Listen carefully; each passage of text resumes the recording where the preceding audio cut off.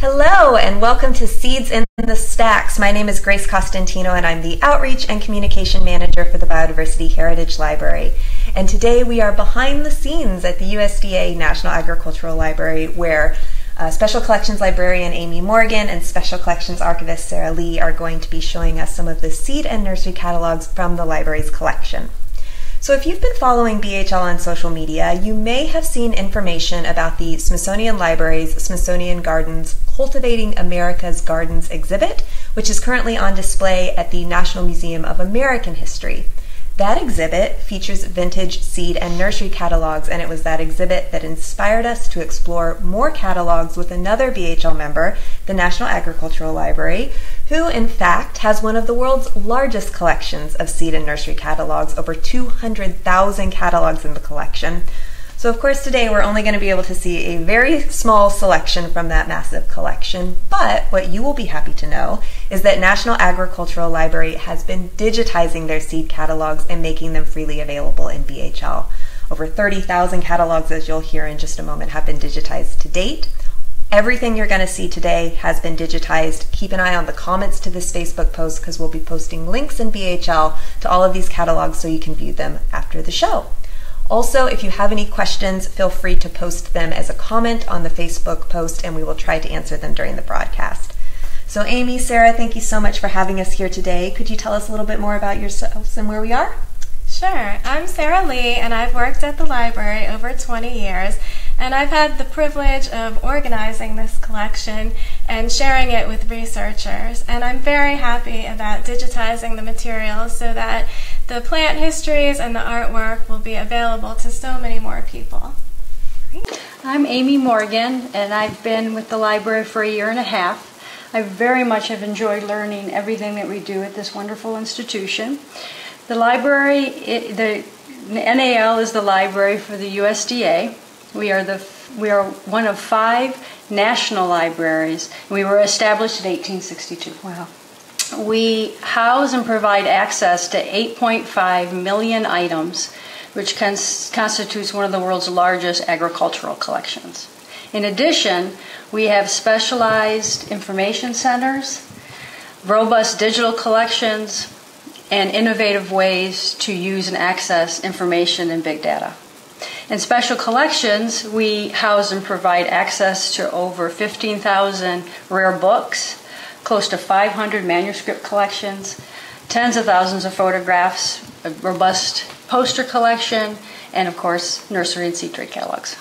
Yes, and we are very excited to explore the seed catalogs today. I understand that the catalogs come from the Henry G. Gilbert Nursery and Seed Trade Catalog Collection. Can you tell us more about that collection? Yes, this collection was named after its longtime curator, Henry Gilbert, and it consists of over 200,000 horticultural trade catalogs of American and foreign companies. The library's holdings represent businesses located in all states plus over 50 countries. The earliest catalog we have is from 1771, and we still collect modern-day catalogs. The bulk of our holdings do begin in the late 1800s, which was considered the golden age of mail-order catalogs. The collection was begun by Percy Ricker, and he was USDA's first economic botanist, and through the course of his work, he traveled to many plant nurseries throughout the country, and he collected duplicate copies of catalogs, and if they didn't have any, he would photograph them. So when he retired in the 1940s, he was able to amass over 70,000 catalogs for the library. And for our digitization project, we have started with scanning the oldest catalogs and now have digitized until 1927. And so we have about 36,000 catalogs now available online.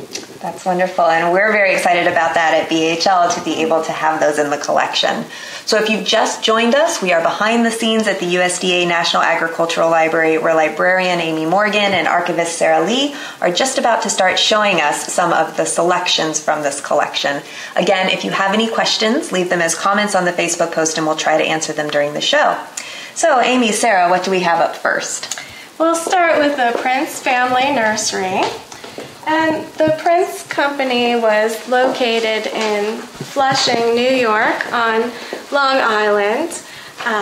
It was America's first commercial nursery, and it was owned by 4 generations of Prince family members, and the business dissolved after the Civil War in the 1860s. We'll start by talking about this first catalog, which is considered a broadside. So it's a one-page advertisement listing articles for sale, and primarily at this time it was fruit trees. And incidentally, this company sold most of the apples, pears, and cherry trees that were available at the time, and you'll find them through old American Eastern Coast nurseries. And prior to having a broadsheet available for people to select plants, you would only find advertisements of seeds in a weekly newspaper, and it would tell you that you could go to your general store, or sometimes farmers would have extra surplus available from their farms to sell to people. So if you notice that in this case, some prices are available for the various fruits, and most of the fruit trees are sold at 1 shilling and 6 pence. There are a few other variations. Some of these very old catalogs don't even have any prices listed at all, and that's because a catalog would not necessarily be printed every single year, so they wanted to be able to change and update the prices. I want to point out apples. There are 24 different varieties listed there. And we'll look next at a broadside. This is a manuscript copy, and this was probably done in the 1830s. There is no date, but it was during the time that William and Benjamin Prince owned the company. And in this case, we'll look again at apples as an example. Apples are now, the fruit trees are being sold for 25 cents. And there is definitely a longer listing of varieties that are available. And you'll see that there are 80 kinds, including cider and ornamental apples. And one very interesting thing about this particular catalog is that starting in the early 1800s, this nursery would list their fruit trees in the order that the fruit ripened. So that would allow the farmer to plan for a succession of fresh fruit over the season. The next catalog I want to talk about is located here. It's more of a booklet style, and you can see that there's additional description that is listed. And again, we're looking at apples as an example. So you'll see that there are codes here, and this particular apple, the Alexander, is striped. It's oblate in form. The size is very large. As a use, it's listed as table and kitchen, and it's an excellent quality, and the season when it matures is between September and December. It's very productive and juicy as well. So the information available has increased, and now there are over 420 varieties that are listed in this particular catalog. And over the years, the Prince family, they would collect more plants in different ways. They placed an advertisement in the paper where they would ask that sea captains, when they traveled, they would ask them to collect native plants and seeds and bring them back, and the Prince Company would pay them for them. Another way that they were able to obtain plants was through plant collection expeditions located here in the United States. And most notably, William Robert Prince went on these expeditions. He went with Harvard University and Columbia University. And he intended to collect all native plants that he could find in the U.S. and offer them for sale through his company. And all Prince members just had a love of botany and horticulture and published information about them in book format as well. We also have the business records of the company. The records consist of account books, and you'll see an example that is here, and that's from 1848. And we also have a lot of correspondence, and here you will see a letter from Robert Carr. He had come into possession of the Bartram nursery in 1813, and he was notifying the Prince family that they could now communicate with him. One interesting story about this nursery is that it was so well known that during the American Revolution, the British General Howe made it a point to have his troops surround the whole nursery so that they didn't lose any single plant. So that just shows you how well known and amazing the company was. Definitely. Well, thank you. So who do we have up next? We have Breck & Sons. It was founded by Joseph Breck in 1822. He started a seed company, and they would eventually become a nurseryman as well. Not only was he a seedman and a nurseryman, but he also was an author and a publisher of magazines and horticultural books. This is one of his books, The Flower Garden. And as he puts it, it's for the new gardener who wants to enter the Temple of Flora. It was published in 1851, and it is today considered an excellent 19th century American gardening guide. So he took these skills and he innovated in catalogs by creating interesting catalogs. 1838, 1840, same time period that we were with the Prince Nursery. But he added a few things. One was that he added French names to go with the plants.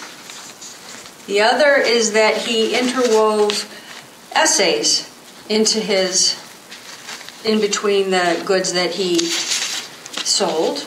This is a cultivation of flowers and a cultivation of vegetables. And then he also added these lovely etchings, and there are 72 in the book. And they are what you would think you'd find in a gardening catalog, agricultural implements that you would need for the farm. But he also added household goods, such as this lovely stove and the tea kettle and the safe. And then he ends the catalog with this beautiful agricultural scene on the farm.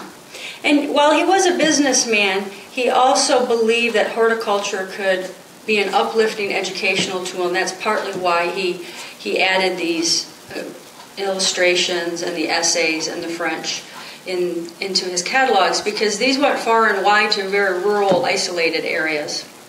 So now we're going to fast forward to 1886, and this is a catalog that was produced by his sons. By now Joseph has passed away, and you can see that it has a lovely, colorful cover and the picture of Joseph. And what they did, they kept the illustrations and the essays, but they offered these lovely, lovely plates. So for example, we have that cute little one with the potato, and then this mythical angel of midnight field corn, and then these lovely dahlias. And the Breck & Sons were very successful, and the company went from generation to generation. In fact, it went through 5 generations, and then it was finally sold in the late 1900s.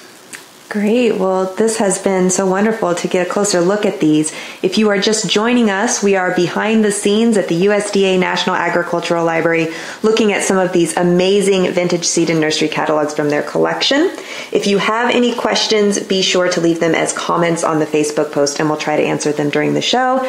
And again, everything you're seeing today has been digitized in the Biodiversity Heritage Library, so keep an eye on those comments on this post. We're posting links to them as we show them to you. So Amy and Sarah, what do we have up next? We're moving on to Vicks. It was founded by James Vick in 1860. He started a seed business. James was originally from England, and then when he was around 12 years old, he went with his family to New York, and that's where he opened his business.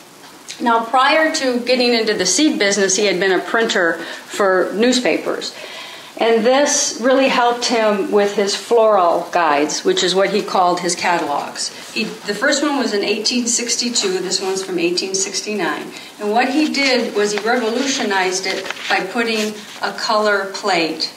He used chromolithography. And he really set the standard for the rest of the industry. And you saw that in the Breck catalogs. He also was a writer, a journalist, so he really knew how to connect with people. He developed this personal, chatty way of communicating. In fact, he starts gossiping with his customers on the first page.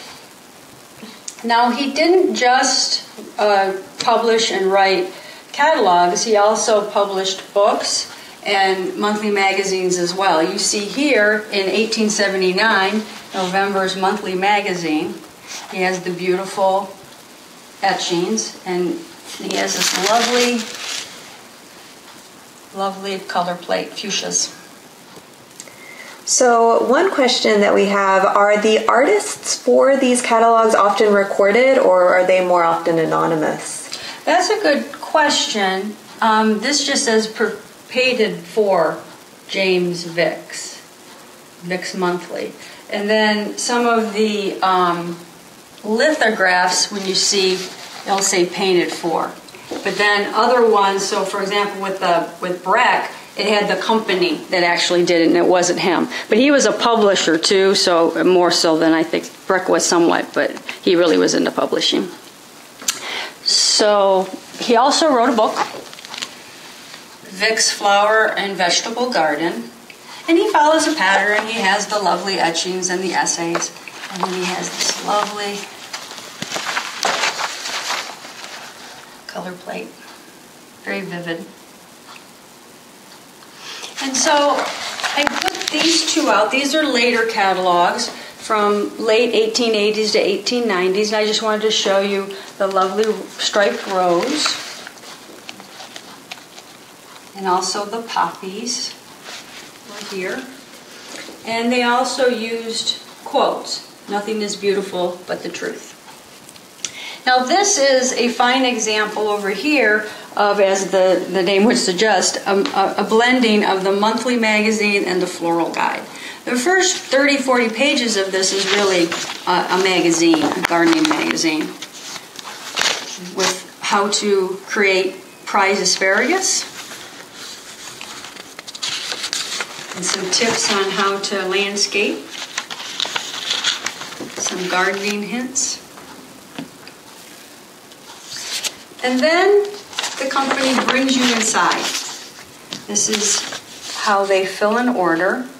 And in fact, it's kind of cute. On the next page, they ask customers to please don't sign an order, Mrs. John Smith, and then inquire about where is Mary Smith's order. And I also saw that in one of the other magazines, so it must have been a problem. So you see these lovely illustrations. And the Vick Company was extremely successful. They had 300 orders a day, 3,000 letters. Their publications reached 250,000 in circulation. And it wasn't really, they were successful not so much because their products were superior, they were excellent products, but they weren't any better necessarily than anyone else's at the time. It was because they had good PR. Excellent, and that is so often the case. Yes. Another question that we're getting, do we know if the archives of these companies still exist beyond perhaps what is here in the seed catalogs? Well, many of the companies have been sold, so I'm not aware. We can get back to you on that one. That is a good question, and we can research that for you. Great, thank you. You're welcome. So who do we have up next? We have Peter Henderson. He was one of the leading authorities at the time on commercial floriculture. He had his own seed and supply business, and he also was credited with improving the handling of plants for commercial purposes.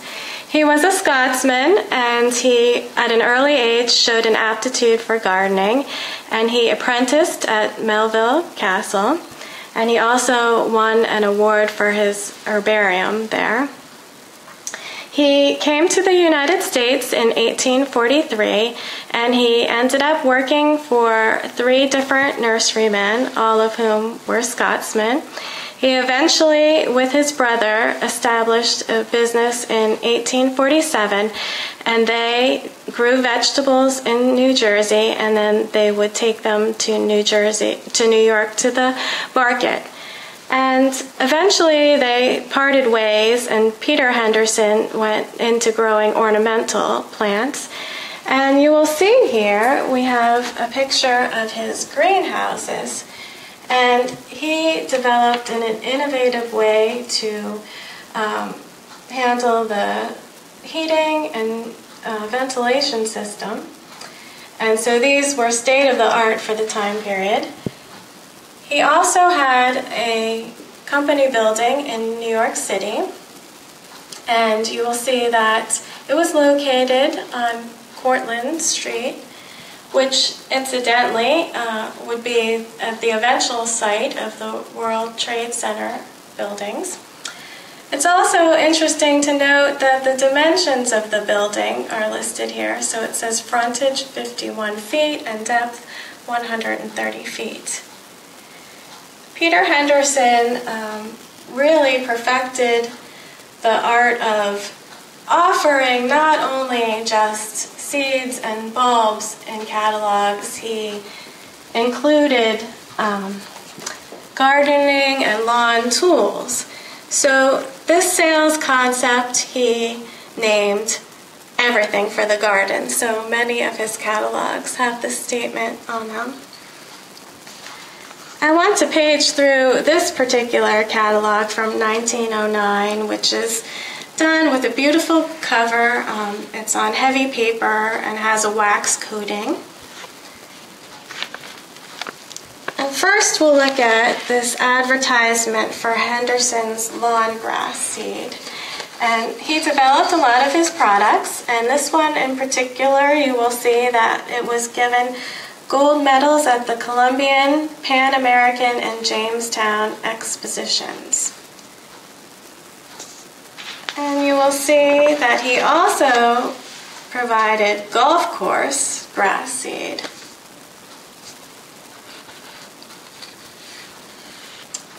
And then one day he was in the countryside in Virginia, and he noticed that there was a mutant form of a lima bean just growing on the side of the road. Well, it was in bush form, and prior to that, the lima bean plant had only been available in the pole vine method. So he was able to make his own variety and sell that, and it was very successful even in other seed catalogs. And you'll notice here that we are seeing some photographs coming into play into this catalog, as well as later I'll show you some color plates. And I wanted to point out that there's always a picture of a man in his catalogs, and the man is different ages. This particular gentleman is older, but you will see on this catalog there's a younger gardener. And I like to think that perhaps this is Peter Henderson himself, because he looks so similar to the image we have of Mr. Henderson. So one of the questions that we've gotten are, have any of the plates or images that we've been seeing been reproduced today and sold in various ways? And And I know that at least you can find seed catalog calendars with some of these artworks reproduced. Right. And we have offered for sale in the past some of these images in note card format as well. And we do get customers who do approach us about having copies of images to make a product out of them. Excellent. And even at this time period as well, I did notice in some of the catalogs that they did offer, usually as a set of 4, some of these plants. So even back then, I'm sure they appreciated the decorative quality of them. And here you'll see some of the drawings that are in here as well, and they're equally beautiful. And then in the back, there are more of the products such as fertilizers, insecticides, some of the apparatus used for various gardening efforts, and even some tools. And not only did Peter Henderson provide his own products in these catalogs, he wrote the descriptions for the products. He was a very prolific writer. He had so much knowledge that he was very willing to share with the public, even if it meant letting his competitors know about his research. He was editor at one point, and he contributed to various horticultural publications, and at one point he had a monthly column for American Agriculturist, and his son wrote in the biography that he authored about Henderson that he was probably the most paid American writer at the time because they so desired his monthly articles. And even the USDA asked him to write for their 1865 annual report, and we have it open here. He wrote an article about market gardening in the vicinity of New York. This was so popular that he was then asked to write a book. And that book, which this is located here, is Gardening for Profit. And it was the first of its kind about commercial marketing of vegetables. And he went on to write 5 books afterwards, and we have out some of these. They were published by Orange Judd, and you can see the nice covers. And he also was said to have answered all of the letters that he received, and he received 175,000 of them. So he must have been quite a busy man, and we know that he was one of the first to exit the ferry to New York City every day. He even called ahead to restaurants to make sure that they had his food ready so he wouldn't lose any time. And even at night, he was in bed and he was answering letters to the public. So it was this willingness to share all the information he had that advanced horticulture from being an art form to really being a science at the time. Excellent, definitely. So another of the questions that we got that Amy and Sarah, you might be able to answer was what sort of PR these companies did. And the catalogs themselves are definitely PR and having this kind of artwork. But is there something further that you can share about maybe the PR that they would have done? Well, I mean, with Vicks, he seemed to use magazines and books and of course his catalogs, but mostly it was the catalogs. But these men were also part of horticultural societies, and they were founders of, so they were within the industry. Mm-hmm. They had a lot of connections, did a lot of networking. Mm-hmm. And even it would seem to me maybe branding some of these fruits and vegetables as Henderson's or Vicks or something like that was PR in and of itself. And I read that at the time, people were familiar with these people. They would talk in normal conversations, Mr. Honey, such and such today. So people were well aware at the time what was popular. Mm-hmm. So it has been so interesting to learn more about these nurserymen of the past and see these vintage catalogs. But I understand these catalogs were useful not only in the past, but also for research today. Can you elaborate a little bit on that? Yes, of course.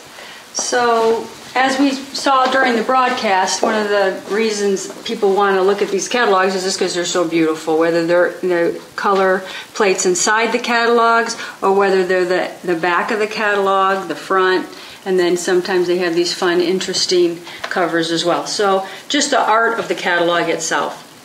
Also, people are interested in the prices of a particular variety through its life cycle, trends in landscaping, history of a nursery or even garden tools. And also, people want to know when a specific variety first showed up, that first catalog, and how that variety was used. When did it come out of favor? Did it go back into favor? That sort of thing. And Sarah has a lovely story to share with us on that point. I was contacted by a man who was interested in finding a strain of a sweet pea that was developed by his great-great-grandfather. He had a newspaper article that showed information about it, and he wanted to find what company may have sold it. So because many of these catalogs are digitized, I was able to find him several catalogs that listed this variety and set him up with the USDA seed bank. And then he was able to take all this information and give it to his mother as a Mother's Day present. So we were really happy with that. Yeah. Well, thank you. This has been such a treat to explore these catalogs. I think we have time for maybe one more question. Erin Rushing, the outreach librarian at Smithsonian Libraries, has very graciously been keeping track of those questions. So Erin, are there any questions we didn't get to? We did have a question early on about access to this collection and if you need to be a member and how you can access it if you're not on site, which I think you've addressed with the digitization aspect, but maybe if you could speak to how people can use the library. Great. So what are some ways, of course, as we've said, many of these catalogs have been digitized in the Biodiversity Heritage Library, freely available. You don't need member access for that. But Amy or Sarah, what are some other ways if people wanted to use this collection that they could access it? Sure. They're perfectly welcome to come in. We're open Monday through Friday. We would work with them in special collections, and we would like information ahead of time that they'd like to come in, and then we have the catalogs organized by year and then alphabetically by name of the company. So that's the way that they're organized, and we are very happy to work with anybody. Or you can email us at NAL Special Collections at ars.usda.gov, and we're happy to answer any questions that way. Excellent. And we've also just posted a comment on this post with links to more information about National Agricultural Library, so you can also follow those links to find out some other ways that you can learn about the collections and access them. But thank you again so much, Amy and Sarah, for taking us behind the scenes today. Thank you, of course, to the USDA National Agricultural Library for hosting us. And if there are any final questions that we didn't get to, or if you have questions after the broadcast, feel free to leave those as comments, and we will follow up with you after the show.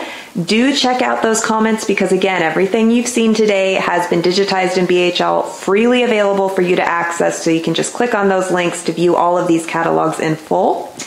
Also, if you like these catalogs and you're in the Washington, D.C. area and you want to see more vintage catalogs, we encourage you to visit the Cultivating America's Gardens exhibit on display now through August 2018 at the National Museum of American History in Washington, D.C. So thank you so much, Amy and Sarah, again. Thank you to Erin Rushing, Outreach Librarian at Smithsonian Libraries, for all her help on this broadcast. And of course, thanks to all of you for tuning in. Be sure to follow BHL on Facebook to learn more about historic biodiversity literature and future Facebook Live broadcasts. Thanks again, and we'll see you next time.